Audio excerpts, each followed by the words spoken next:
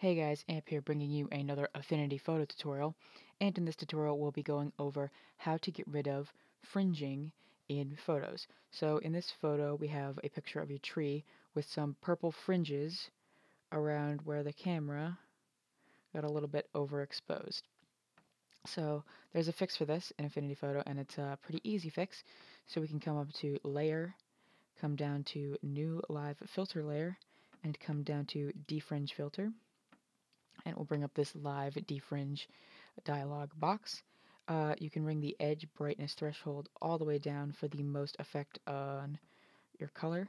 Bring the tolerance and radius all the way up if you want most all of the color to get rid of, and you can find what is most similar to your color. In this case, we had purple, so it fixes all of these little fringes that were around here that were purple, and we have that.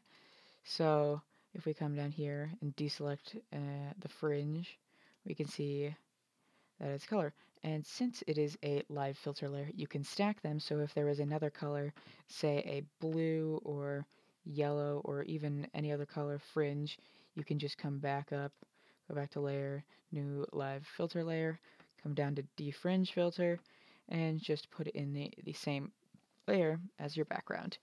Now that is how you defringe a photo in Affinity Photo. If you like the video, give it a thumbs up and subscribe for more Affinity Photo and Affinity Designer tutorials. Thanks for watching.